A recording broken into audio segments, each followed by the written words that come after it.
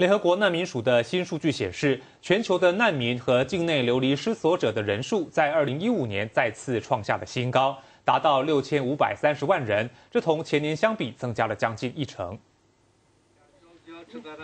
根据统计，去年每1分钟平均有约24人被迫逃离家园，当中过半来自叙利亚、阿富汗和索马里这3个长期处在战乱的国家。去年也有超过100万人到欧洲避难，导致欧盟陷入政治危机。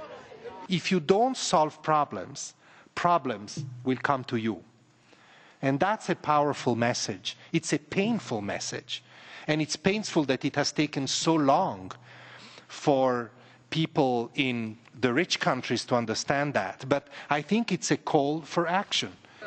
难民署呼吁欧盟共同承担收留难民的责任，也希望各国领袖尽更大努力结束战乱，从根本解决难民问题。 There is no plan B for Europe in the long run. Europe will continue to receive people seeking asylum. 土耳其再次成为收留最多难民的国家，为250万人提供庇护。